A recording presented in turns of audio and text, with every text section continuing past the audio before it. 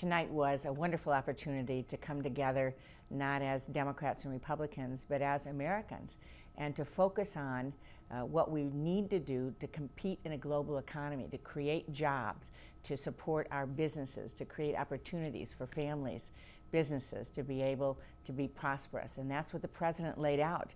When he talked about our ability to out-innovate, out-educate, and out-build any place else in the world, that's exactly what we need to be focused on, and manufacturing is a huge piece of that, and of course that's what we know how to do.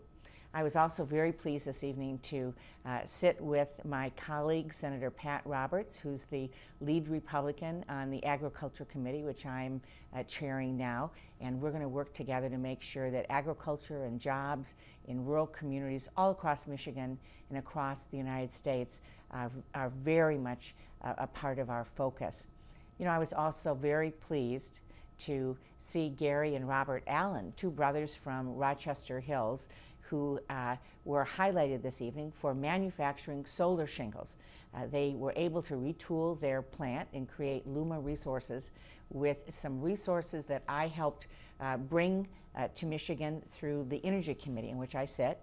And they joined our First Lady, Michelle Obama, this evening to highlight what great businesses that we have in Michigan and across the country. Of course they had to highlight Michigan, right? Because we're the manufacturing leaders of the country. So this is about jobs. It's about having a plan to outcompete anybody in the world. We can do that. We know how to do that in Michigan better than anybody else, and I'm laser focused on jobs.